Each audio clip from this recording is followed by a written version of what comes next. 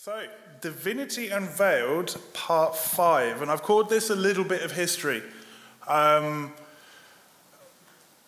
basically going to have a look at a very brief, condensed version of what happened from, say, the time of the apostles forwards to about the end of the 4th century, when the doctrine of the Trinity was ratified. And we're just going to show some simple, how things occurred in the history.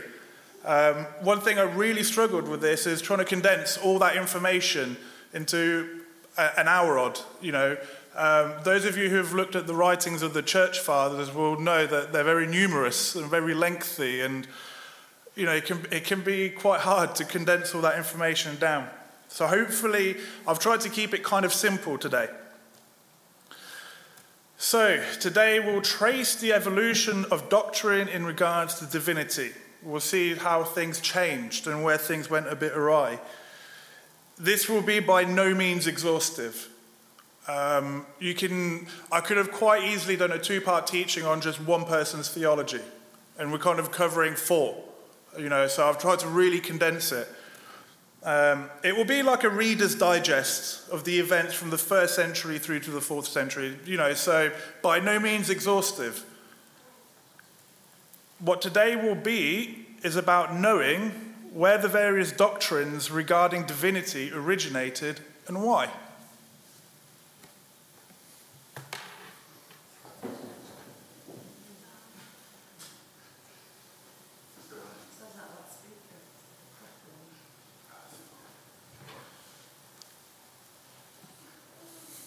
You'll have to edit that.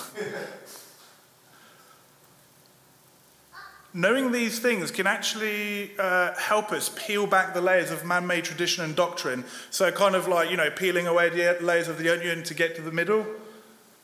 Let's have a look. Before we do that, I want to kind of lay a foundation. Many think that anything with the label Christian or Jewish or Messianic or Torah originated with Yeshua and his followers. The modern one now we have in our sort of sphere is anything with the name Torah next to it must be truth. And people just gladly and glibly swallow it down. Most will agree, though, especially in this room, that this is not the case, even with just a cursory and honest glance at what Scripture has to say. There's a lot of stuff out there right now in the name of Torah, so to speak, that is frankly utter rubbish. What most fail to see is that even by the end of the 1st century, false teachers and doctrines had already begun to infiltrate the assembly by the end of the 1st century. So not long, Paul is estimated to have been martyred at around between 65 AD, around that area, and already Paul is warning. Our Messiah and his followers gave us many warnings in regards to this. Let's look at some of these. Yeshua said to them, "Take heed that no one leads you astray." He's talking about end times here. And, the disciples have asked him, "What are the signs of your coming?" And the first thing he says, "Take heed that no one leads you astray. For many shall come in my name, saying, I am the Messiah, and they shall lead many astray." They're coming in the name. And what name was Yeshua going by those days? It wasn't Jesus. He was going by his name, Yeshua. "Many false prophets shall rise up and lead many astray."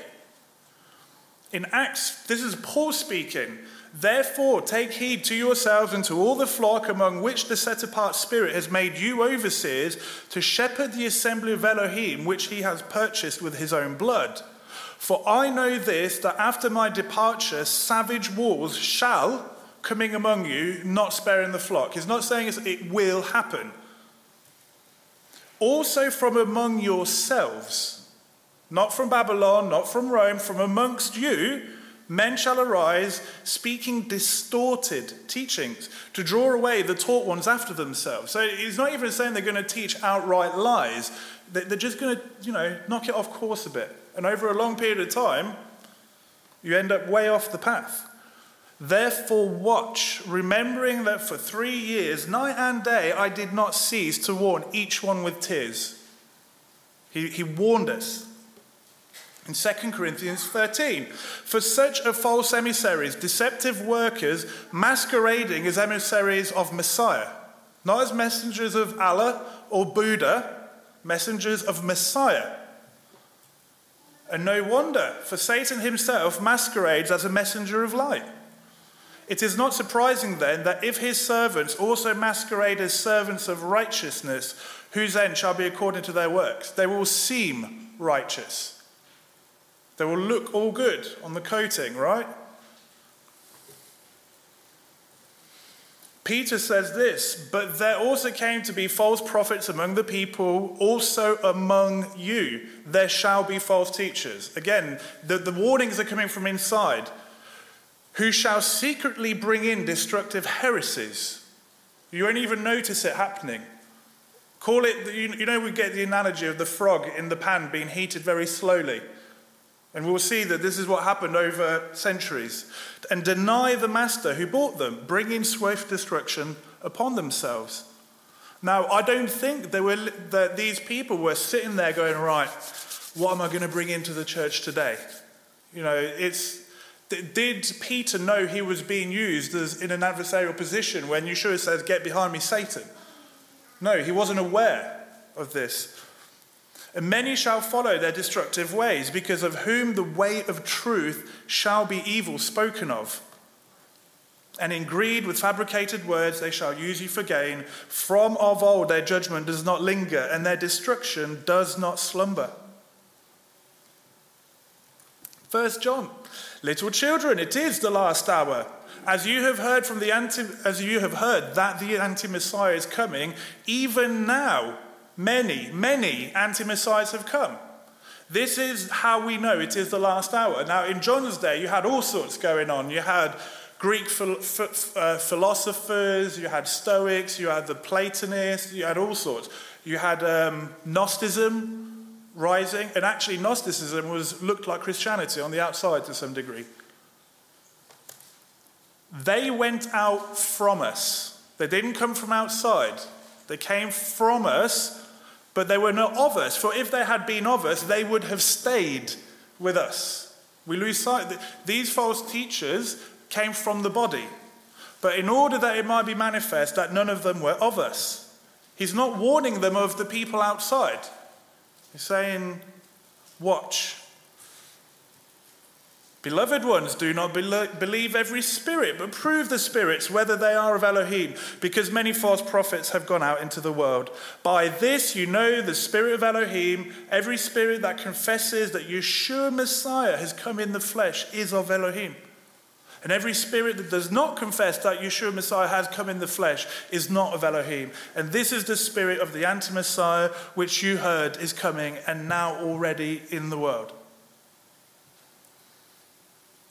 Again, the word became flesh and pitched his tent among us.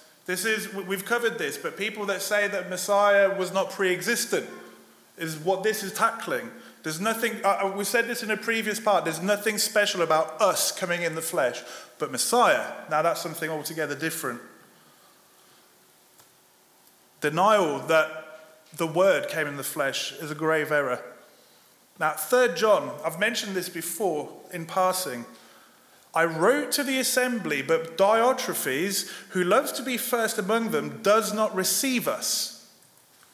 So if I come, I shall call to mind his works which he does, babbling against us wicked words. And not satisfied with that, he himself does not receive the brothers and forbids those who wish to, putting them out of the assembly. By the mid to late 1st century, even the apostles themselves were being excommunicated.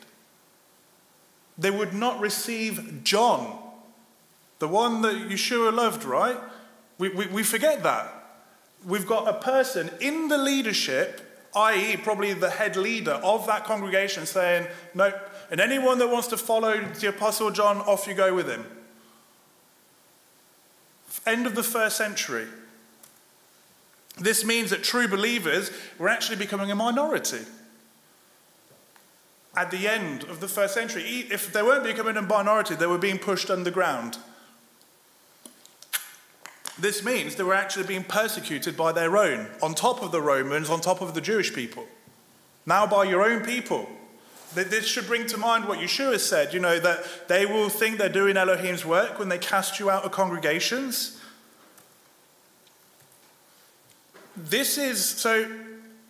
Let's look at some of the quotes of these so-called leaders, these church fathers. Be not seduced by strange doctrines, nor by antiquated fables which are profitless. For even unto this day we live, if we live after the manner of Judaism, we avow that we have not received grace. This is talking of walking in Torah, by the way. We'll cover this a bit more down the teaching. If then those who had walked in the ancient practices attain unto newness of hope, no longer observing the Sabbaths, but the Sabbaths plural. So this is an attack against the Moedim. But fashioning their lives after the Lord's day. What day is that to them? Sunday. The day that Yeshua rose, right? On which our life also rose through him. How shall we be able to live apart from him? This is Ignatius of Antioch.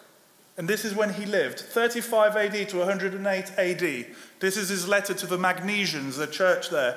He was already attacking the Shabbat and the Moedim at the end of the first century. This was a leader of the church of Antioch, by the way.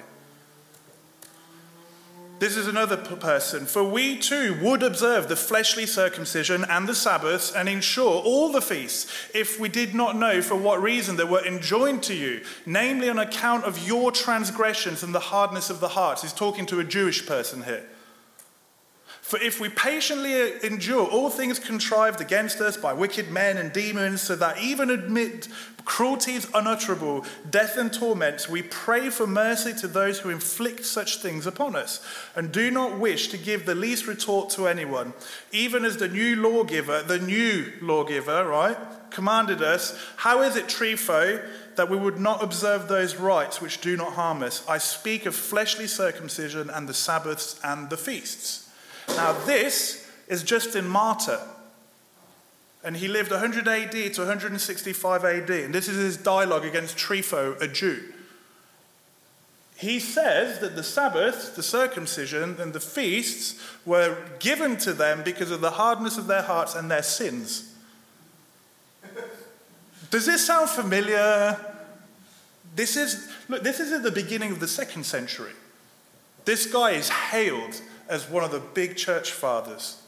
We'll cover a bit more on him later.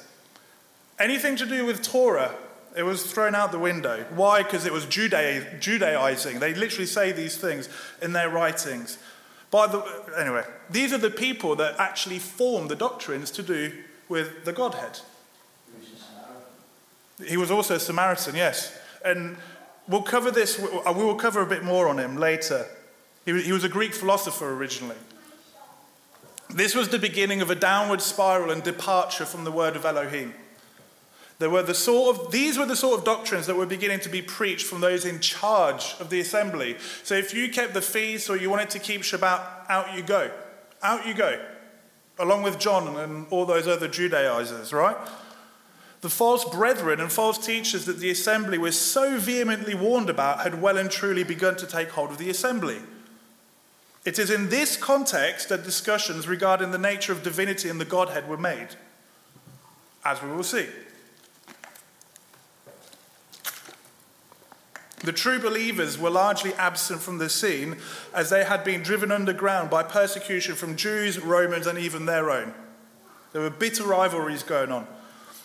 Therefore, we must remember that a lot of the debates, especially from the 2nd to the 5th centuries, are not between error and truth, but between error and a different error, if that makes sense.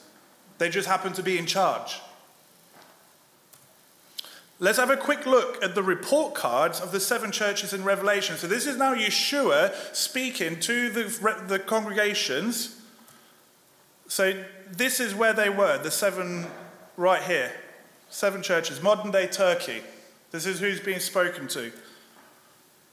Now, Revelation is thought to be written about 90 AD, at the end of the 1st century. To the messenger of the assembly of Ephesus writes, "But I hold this against you, that you have left your first love. So remember from where you have fallen and repent and do the first works, or else I shall come speedily and remove your lampstand from its place unless you repent." They've fallen from their first love. And to the messenger of the assembly of Pergamos, write, but I hold a few matters against you, because you have there those who adhere to the teaching of Balaam, who taught Balak to put a stumbling block before the children of Israel, to eat food offered to idols, and to commit whoring. End of the 1st century. So you also have those who adhere to the teachings of the Nicolaitans, or the Nicolaitans, which teaching I hate. Now there's various ideas of what that is, but a lot of them revolve around sensuality and hedonism, and also lauding it, like, the absolute authority of the clergy. Repent, or else I shall come to you speedily and fight against them with the sword of my mouth. I mean, sexual immorality is one of these things that gets you barred from the kingdom, right? It's already end of the 1st century. And to the messenger of the assembly of Thyatira, write, but I hold this against you, that you allow that woman Jezebel, who calls herself a prophetess, to teach and lead my servants astray, to commit whoring and to eat food offered to idols. So now we have idolatry going on. And I gave her time to repent of her whoring, but she did not repent. See, I am throwing her into a sickbed, and those who commit adultery with her into great affliction, unless they repent of their works. And I shall slay her children with death. And now all the assemblies shall know that I am the one searching the kidneys and the hearts. And I shall give to each of one of you according to your works. Now, this phrase of searching the hearts and the kidneys, we know Yeshua is speaking. Jeremiah 17:10 says, I, Yah, search the heart and try the kidneys, and give every man according to his ways, according to the fruit of his deeds. This idea of trying the hearts and the kidneys was like a judging and knowing the thoughts of man, knowing what goes on deep in the inside. Render unto everyone according to all his ways, whose heart you know, because you alone know the hearts of all the sons of men. I found that interesting. There's only one that knows the hearts of men. Yeshua claims to be that person in Revelation. Let's keep going. To the messenger of the assembly in Sardis, write, I know your works, that you have a name, that you are alive, but you are dead. End of the 1st century. The church is dead spiritually. Wake up and strengthen what remains and is about to die. For I have not found your works complete before Elohim. Remember then how you have received and heard, and watch and repent. If then you do not wake up, I shall come upon you as a thief, and you shall not know at all what hour I come upon you. I believe this was what was going on in the 1st century? Attack of the Moedim. Knowledge of these Moedim, you have a rough idea of what's going on. You don't know the date, but do you see what I mean? Nevertheless, you have a few names in Sardis who have not defiled their garments. That means that there were some who had defiled their garments. And they shall walk with me in white, because they are worthy. End of the 1st century. And to the messenger of the assembly of Laodicea, write, I know your works, that you are neither hot nor cold nor hot. I would that you were cold or hot. So because you are lukewarm and neither cold nor hot, I am going to vomit you out of my mouth. Because you say, rich I am, and I am made rich and need none at all. And you do not know that you are wretched and pitiable and poor and blind and naked. This idea of, look at us. We've got it all going. We've got the light display. We've got the mood lighting. I advise you to buy gold from me, refined in the fire, so that you become rich, and white garments, so that you become dressed, so that the shame of your nakedness might not be shown, and anoint your eyes with ointment, so that you see. Sorry. By the time John is writing this, 90 AD, 5 of the 7 churches are already veering off the path and being warned. If you don't stop what you're doing, you're not going to get in. 5 of the 7 churches are already in spiritual adultery and lawlessness. Let's call it out for what it is. The sort of stuff that bars entry. This is only at the end of the 1st century. So, in light of all this, again, it cannot be overstated enough. We like to think that the churches of the apostles were like all great and wonderful. They probably were at first, but very, very quickly they were going here, there, and everywhere. So far, let's establish a few things that we have covered so far in the series. The Hebrews were monotheistic. They believed that Elohim would manifest himself through his word. The word, the messenger of Yah, and the Shekhinah were all synonymous with one another. The aforementioned manifestations were equated with being in his presence, not someone else's. Any departure from the monotheistic belief would have been considered blasphemy and idolatry. Because of these verses, you have no other mighty ones against my face. Hear, O Yisrael, Yah Elohim Yah is one, and you shall love Yah your Elohim with all your heart, with all your being, and with all your might. They would recite this, and still do, 3 times a day. I am Yah, that is my name, and my esteem I do not give to another, nor my praise to idols. I am Yah, and besides me there is no Saviour.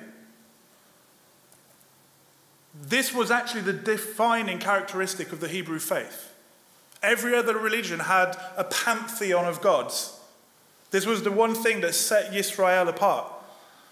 This fact is even attested to by pagan sources. There's a book written by Julian the Apostate, Emperor of Rome, between 361 and 363 AD, called Against the Galileans. Christians is another, that's how he called them. Now, he's called Julian the Apostate because he grew up in a Christian environment and then veered off and basically allowed he legalized paganism in the Roman Empire. He criticizes Christians, whom he calls Galileans, for abandoning their original beliefs. Now remember, he was brought up as a Christian, and he started to see all the hypocrisy. These include departing from monotheism. One of his charges is like, oh, well, you worship 3 gods. Departing from the dietary laws, he says, these are like, you're departing from what was given to you. Departing from circumcision. Departing from the Moedim. Claiming that Christ set up a new law in stark contradiction to Moshe's warning of abandoning said law.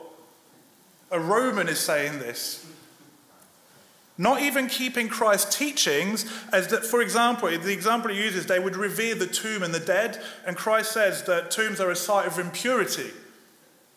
A Roman, he was like, you guys are hypocrites. You claim to follow these teachings, and you've gone completely off your own path. They actually have parties in tombs. That's one of the things that's mentioned there in the thing. Where they would actually have parties in one of the tombs. Again, there is no mighty one beside me, a righteous El and a Saviour. There is none beside me. Turn to me and be saved, all you ends of the earth, for I am El and there is none else. Now, I find this interesting in light of Acts chapter 4. Let it be known to all of you and to all the people of Israel that in the name of Yeshua Messiah of Nazareth, whom you impaled, whom Elohim raised from the dead, by him, this one stands before you healthy. Peter had just healed a person at the temple. This is the stone which was rejected by you builders, which has become the chief cornerstone. As there is no deliverance in anyone else, for there is no other name under the heaven given among men by which we need to be saved. Are the disciples teaching deliverance in a different name? Is my question. If they are, they've departed from the faith of Abraham, what the faith once given to them.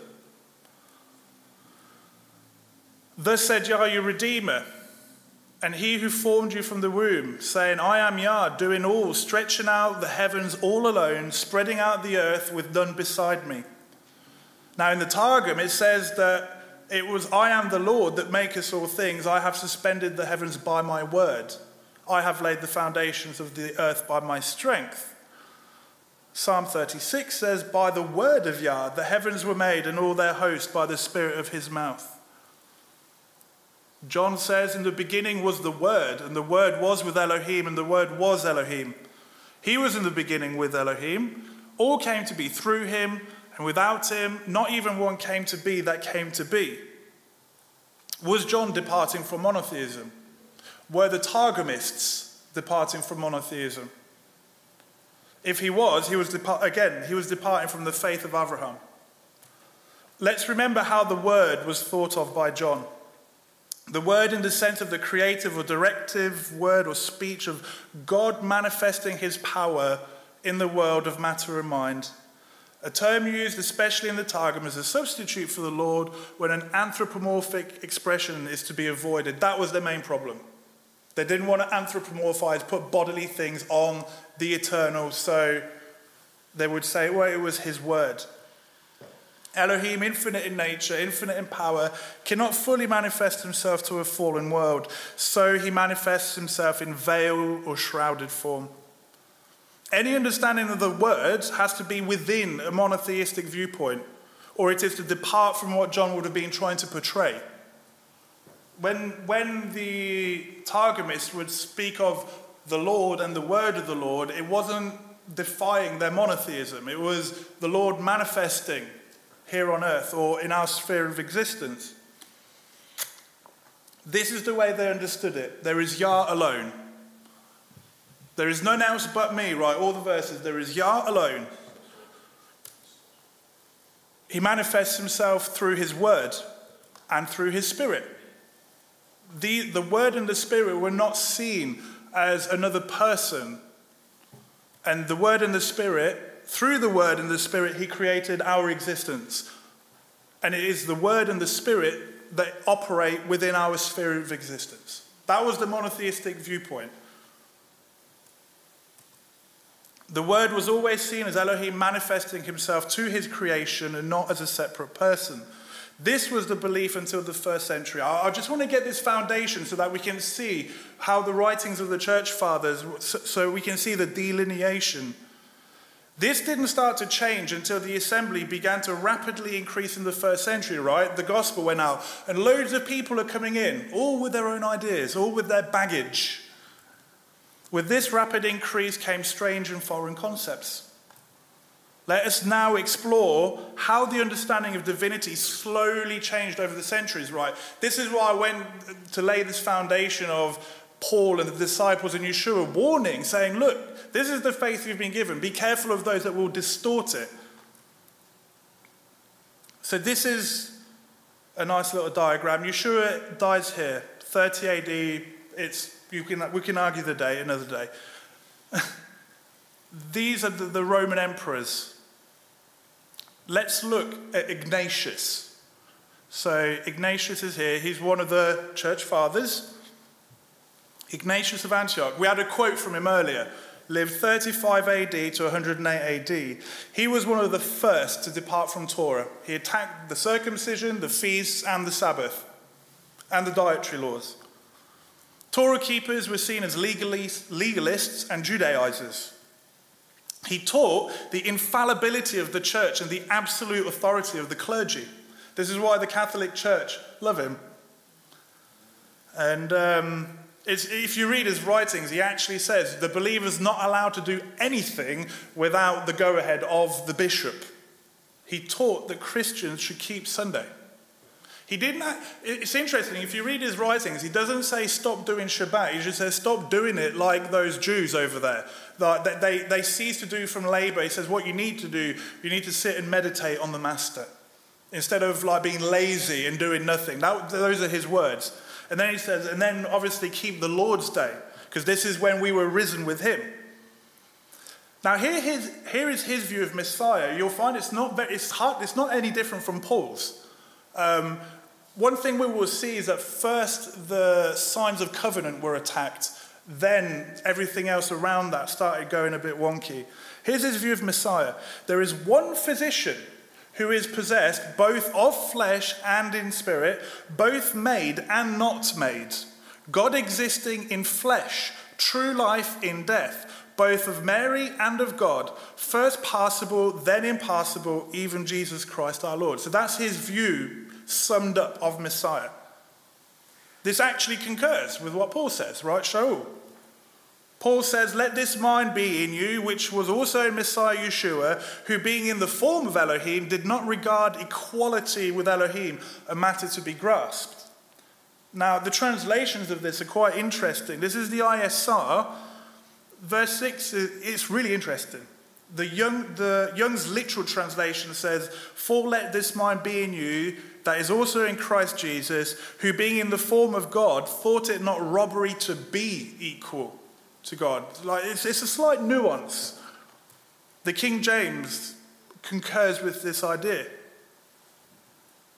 So that was Ignatius. Very anti-Torah, but he still believed Yeshua to be God in the flesh. We just read it. So let's go a bit further on. But by the way, when he wrote this, we're talking in this area here. It was between 110 and 117 AD, not long before he was martyred. So right now, that is the beginning of the 2nd century. Let's look at Justin Martyr. That was the second quote we had. The body of his work came in this area, so mid-2nd century. Justin Martyr lived 100 AD to 163 AD. He converted to Christianity in 130 AD, before which he was a disciple of Plato's teachings. He was a philosopher, Greek philosopher. He was also he was a Stoic, Stoicism. This fact is actually very evident in his writings, in that he draws from Greek philosophy and mythology to fathom biblical mysteries. You'll find in his ways of understanding the word, they called it the logos, that was the Greek word for it, that he draws upon Stoic principles, literally Greek theology, to try and explain the mystery of the Godhead. He was also the first to say that the Word was not only distinct from the Father by name, but was also numerically distinct, but sort of. And I say sort of because Justin Martyr you had a Gnosticism at the time, and they believed in two gods, the God of the Old Testament and the God of the New Testament. So Justin Martyr, he would say, no, these are one God, but manifesting in different ways. They're two, but they're one. And the way he got around this was by saying there's two people, one substance. They're made of the same stuff, Elohim stuff, right? But they're two people. That's how he got around with that, he was able to say he was a monotheist, sort of, right? Yet he was happy to flip between monotheistic and binitarian ideology depending on who he debated with. So you understand Trinitarian, before that came binitarian, two. And so when he debated the Gnostics, he would go more monotheistic. But when he was debating with Jews, he would become binitarian all of a sudden. So he kind of, like I said, the way he got around it was by saying they're both God's stuff, but two people. But they were, in his mind, they were equal. There wasn't this sort of, it was only while Yeshua was here on earth that there was this sort of Yeshua being lesser. But before that and after that, they're on, that's how he understood it. So this is Justin Martyr's theology in a very basic diagram. There is Yah alone. And at some point before the creation, the Word comes along. And the Word was thought of as Yah's mind or intelligence or wisdom. And basically, the mind manifested at some point in time. Through these, they shared the Spirit. This is the God stuff, right? The same essence. They created the earth, the Word, through the Word and the Spirit, and then the Word and the Spirit is what interacts with our creation. This is his ideology. So, does that make sense? But again, it's a slight, you can see where it starts to go a bit different. Justin Martyr is the first to really expand on logos theology. So logos is the Greek for the word, basically. And there was this whole thing of logos theology, trying to understand the relationship between Yah, the Father, and the Son. Yeshua, as pre-existent, was thought of as the Father's mind and thought manifested in creation and revelation. So this is how they were one, yet they were kind of separate. Logos theologians' goals was to make plausible the twofold fact of Yeshua's pre-temporal oneness with the Father and his manifestation in space and time. So Justin Martyr actually believed that the Word and the Father were one at one point. They were one person, and then Yah, to create what we see, manifested his intelligence and his wisdom. And thus there was this kind of autonomy to the Word. They did not hesitate to blend scriptures regarding the Word of Yah with the Stoic technical distinction between the immanent Word and the Word uttered or expressed. Okay, in Stoic Greek philosophy, the idea of the Logos actually started around 4th century BC. And they used to debate this stuff. And about the 3rd century BC, the thought was that divinity, whatever divinity was, had the potential to speak, the potential to create. So the Word was united with, let's bring it down to our sphere of existence. When I stand here, I have the potential to speak. The Word is immanent in me. Once I speak it, it becomes uttered or expressed. This was a Greek concept.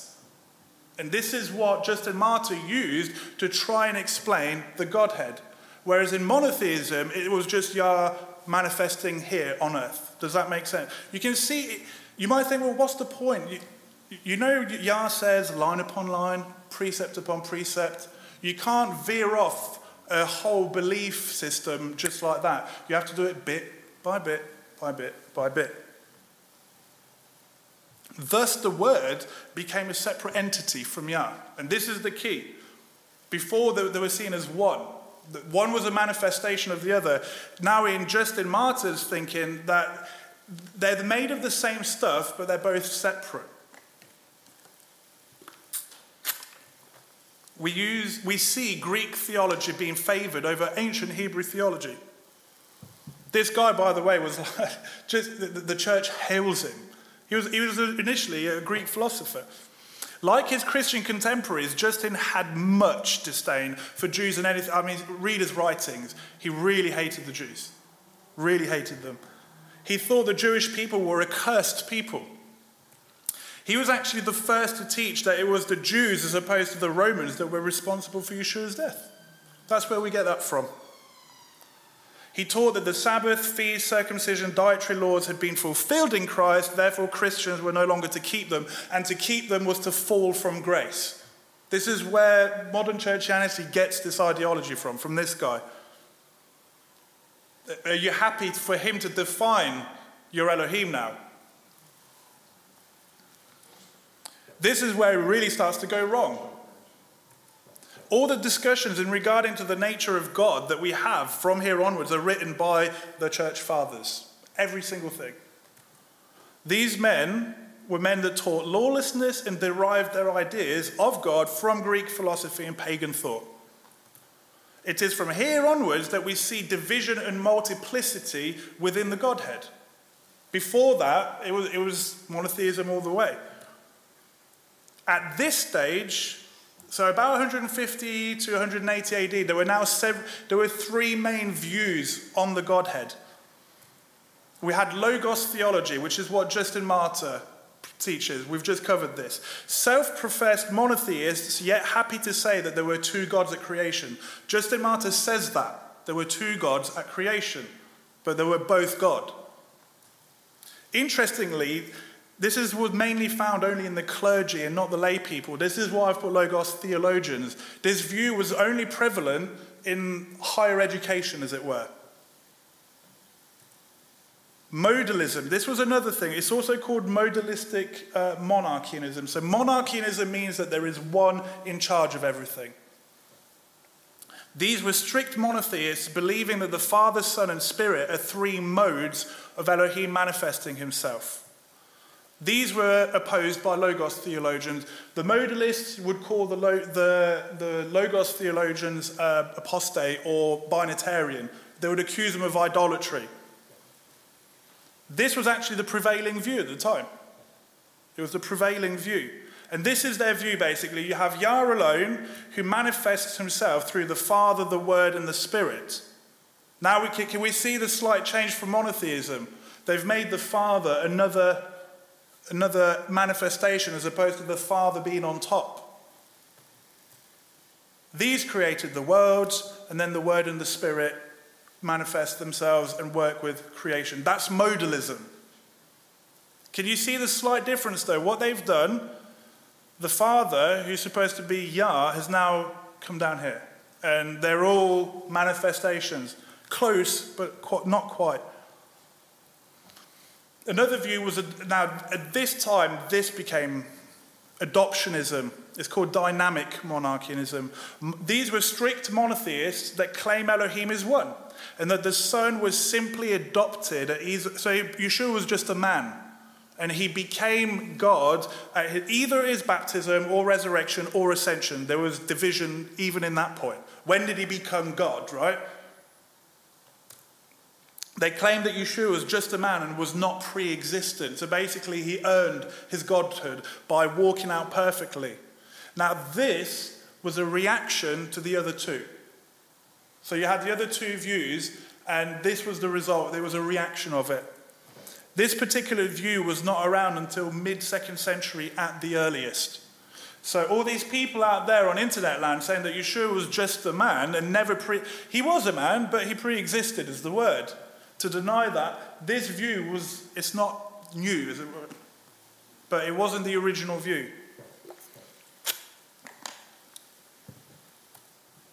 Okay, everyone with me? I know it's a lot of information, but I want to see you take you on the journey. So right now, where's my mouse? I've lost my mouse. We're around here now, in this area, about 160, 180 AD. Let's now look at Tertullian, this guy.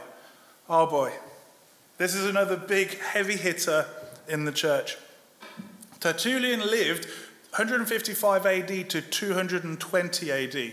Now, all his writings on the Godhead did not come around to 207 AD. So we're talking beginning of the 3rd century. He was known, or is known, as the father of Western theology. His teachings were highly influential in regards to what would become the Trinity. In fact, he is the first to use the word Trinity. He used the word Trinitas. He referred to the Father and Son as two gods. He doesn't even mince his words. He said, yeah, they're two gods, but they're God. He is well known for his dialogue against Praxeas, a modalist. So there's this big, you can read the debate. It's his version of it, by the way. So it's really interesting because you have a modalist who's a strict monotheist debating this guy, which actually tells us that his religion was not monotheistic by definition, because he's debating a monotheist. He was actually branded a heretic due to becoming a Montanist and because of his views of Messiah. So about 200 AD, there was a guy called Montanus, and he was the very first person to bring what you would call modern Pentecostalism into the church. This wild sort of shrieking and rolling around on the floor and speaking in heavenly languages. Montanus used to be a priest of Cybele. Go see what they used to do in the worship of Cybele. Orgies, tearing of people apart while living. It's disgusting. He used to be a priest of Cybele and then became a Christian, and people watching him being a Christian says, all you've done is take what you used to do and brought it into Christianity. He's accused of this. Tertullian became a Montanist, started following this guy. Which, again, Tertullian, by the way, is one of the big heavy hitters in regards to the Godhead. Even the church at that time called him a heretic. This is what he says of the Father, Son, and Spirit. These three are one substance. And now instead of it being two being of one substance, there's now three of one substance, not one person. And it is said, I and my Father are one, in respect not of the singularity of number, but of the unity of substance. That's how they got around. So when people would accuse these guys, you're worshipping more than one God, they're like, well, no, we're not. We're worshipping one God manifesting as three people, separate people. The problem is that in the monotheistic view, that it was the same person manifesting. We'll cover this. I'm getting ahead of myself. There was a time when there was no son and no sin, when God was neither father nor judge. So basically he says that Yeshua had a beginning. This is where this idea comes from. This is where it starts becoming and taking like momentum. He was one of the first to say that the Son was created as opposed to brought forth. Please note the difference. We covered earlier that Justin Martyr said that the Word was basically the thought, the mind of Elohim. And that mind was brought forth and manifested. This guy's the first one to say the Son was created, had a beginning. I said this in one of the earlier parts, but was it that the Word had a beginning, or that Elohim began to manifest and interact with creation? Tertullian is the first church father to defend the doctrine of the Trinity. First one. He explicitly defines the Trinity as the Father, Son, and Holy Spirit. Now, he's very shy about saying that the Spirit is actually its own person, except by saying that they're all three people. He admits, this is amazing, he admits that the majority of the believers in his day objected to his teachings. In his writings, when he's talking about his views, he fully admits that most people are shocked at his teaching. Have a guess why? Like I said, this is due to the majority of either being modalists or binitarians. This was like weird theology to them. And remember what I said about the Logos theology? This was mainly within the educated world. It wasn't on the lay people. And we see now this developing. In regards to his views on divinity, Tertullian came up with these ideas after he became a Montanist in 207 AD. All his stuff to do with divinity was after he started following this guy, who also brought this basically pagan idea of worship in the name of Yah. Are you now happy for him to define your Elohim? Tertullian's theology would eventually become Arianism. This is why he was actually branded a heretic. Arianism is first attributed to Arius in this from 256 AD onwards. Arianism teaches that the Son was created at some point in time and subordinate to the Father. This is where that theology comes from. It wasn't around in the first century. What was around is that there was the Father and his Word, and the Word was the manifestation of, or the personification of, his creative power. Can you see how things are slowly, it's one bit at a time. One bit at a time. This is in stark contrast to this. Let this mind be in you, which was also in Christ Jesus, who being in the form of God, thought it not robbery to be equal to God. Yeshua does say the Father is greater than I. Why? He was a human at the time, right?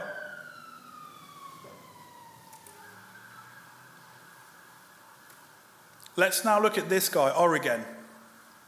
Again, things start shifting a bit more. Origen lived 185 AD to 254 AD, so now we're hitting the 3rd century. He draws a lot from Greek philosophy. I mean, everyone, even the church people, admit that, oh yeah, he's bringing all this Greek stuff in. If you go to a modern seminary, you will be taught Greek theology and Platonism and Stoicism to help you understand these things. He taught the eternal and pre-existent soul. This is where this idea, and guess where that came from? Greek philosophy. He is credited for making the Spirit its own person. He fully outright says it. Instead of, he's just very bold with his words. The Spirit is made a separate person within the Godhead, using similar ideology as what is used to separate the Word from Yah. It was the same. So, in the New Testament, we see these things of Father and Son, Father and Son. The Father and his Word. The Word was an extension of Yah, as it were, but they separated them as two separate people. And with that thinking, they then separated the Spirit out. Because they saw, well, the Spirit's doing this and doing that. It must be its own person. But we covered this in the Spirit teaching, that it's the creative force of Yah. He believed that the Father was superior to and created the Son. And then he takes it further and says that the Son was superior to and created the Spirit. So this is his theology. You have the Father all alone in space or wherever, and he creates the Son. Then the Son creates the Spirit. Then all these three together create the world as we know it. And then the Son and the Spirit is what comes into our sphere of existence. We're very close to Trinitarianism now, very close. But it's subordinate in the sense that one is subordinate to the other. He states that the Father created the Son and that the Son created the Spirit. This is problematic in light of this passage. Therefore, Elohim gave them up to the uncleanness and the lust of their hearts to disrespect their bodies among themselves, who changed the truth of Elohim into falsehood and worshipped and served what was created rather than the Creator, who is blessed forever. Amen. Shaul says this because the Creator was always thought of as uncreated, right? That there is Yah. Yah created everything. Yah has no beginning, no end. If Elohim created everything by his word, that means his word was uncreated too. Remember what we said, in the first century, the word was the manifested creative presence of Yah, his creative power, almost personified. To say that the word is created is to say that Yah had no word or wisdom before creation. There's this difference between being brought forth and being created. I do not deny that the word was brought forth, but it wasn't created. There's a difference. Origen also wrote this elsewhere. Up until the present, I have not been able to find no passage in the scriptures that the Holy Spirit is a created being, yet he taught it. His argument against polytheism was that three persons in the Godhead were three persons of one substance. So we can see how what happens, you have Yah, and then his word starts being separated from him. And then these become two people through one substance. And then the Spirit gets added onto this later on down the line, and now you have three people, one substance. So this takes us to this. This is 250 AD here. The Roman Empire splits east and west. And then we have the old famous Constantine, who brings the empire back together for a short period of time. And here is the Council of Nicaea, 325 AD. So we're now at the beginning of the 4th century. So the empire has just been brought back together from the split. Constantine's main aim was to keep his empire united. That was all he cared about, keep the empire united. His primary motivation for sanctioning Christianity was because of that. He wanted to keep the empire united. Christianity had been outlawed at the time, by the way. And I've put here that Christianity had drifted a long way from what it used to be. However, Christianity was actually having a war within itself over the doctrine of divinity, which prevented the much-needed unity. This is the only reason this council was called into being. This is where the Council of Nicaea was called in 325 AD. Constantine was not even interested really in the doctrinal outcome. His thing was that there would be peace within the church, because he understood that if the religion is united, there is peace in the empire.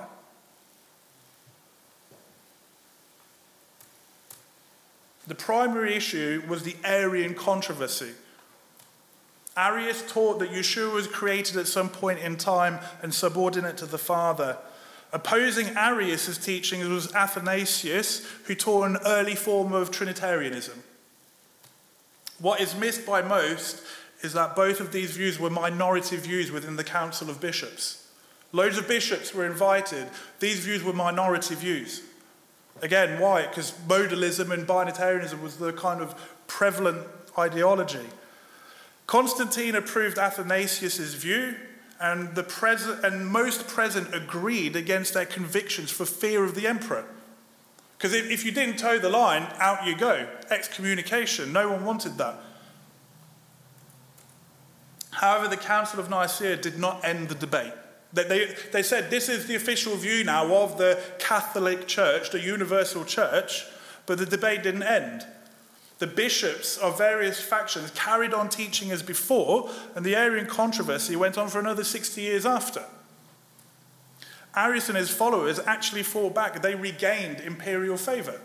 So out with early Trinitarianism, now in with Arianism. Due to this, Athanasius was actually exiled 5 times. He would come back, come back. During this time, warring factions within Christianity fought bloody battles against one another. This is a quote. Probably more Christians were slaughtered by Christians in these 2 years than by all the persecutions of Christians by pagans in the history of Rome. Wow, what a thing to be proud of, eh? During this time, disagreement shifted towards the nature of the Holy Spirit. Because in the Nicene Creed, they say, we believe in the Father and we believe in the Son, that there are 2 separate people of one essence, and we believe in the Holy Spirit. The Holy Spirit's kind of like, oh, well, it's there, and we don't know what to do with it. So, while, like we've seen, the debate was between Father and Son, and they thought that, okay, we fixed this problem, let's now move on to this problem. We always find something to bicker about, don't we? In the second half of the 4th century, the Cappadocian Fathers, there's 3 of them, finally gave us what we now have as the doctrine of the Trinity. The Father, Son, and Holy Spirit are co-equal and one substance, yet 3 separate entities. And this is what that looks like. Can you see how things have shifted very slowly over the centuries? We've gone from 1 to 1 and sort of 2. Then we went from 2 to sort of 3, and now we have 3. This was officialized at the Council of Constantinople in 381 AD, end of the 4th century. Thus was born the Catholic Church. Anyone who didn't agree with this doctrine and with the power and authority of the church that enforced it was excommunicated, persecuted, and killed. And thus begins, all Fox's Book of Martyr and stuff. Let's wrap this bit up. At the beginning of the 1st century, we have a monotheistic faith that believed that Yah manifested himself by his word and through his spirit. The earliest of believers saw Yeshua as Elohim in the flesh. Even the very first church father said, Christ Jesus is God in the flesh. As early as the mid-1st century, the assembly is already falling into lawlessness, and its leaders are becoming progressively more Greek and pagan in their theology. This is what happens when all the converts come in, right? They bring all their theological baggage. By the end of the 1st century, we begin in seeing the seed sown for binitarian theology. It's been sown. It's kind of, it's not quite there yet, but it's going that way. In the mid-2nd century, we begin to see people separating Elohim from his word and making them 2 persons of one substance. Early 3rd century, we see the Son being created and clear outright binitarian theology, 2 beings of one essence. The shift is now not brought forth, it's created. Mid to late 3rd century, the Holy Spirit is made its own divine person. The Nicene Creed is formulated at the beginning of the 4th century. Late 4th century, the doctrine of the Trinity is made official. 3 separate co-equal beings of one essence. That, like I said, it's a very Reader's Digest. You can take all these points, and seriously, it's a lot to wade through. But you can start seeing the slight shift in thinking, and that it happened ever so slowly. I hope that's been a blessing, and at least it helps you understand kind of where these things come from and how they came about to be.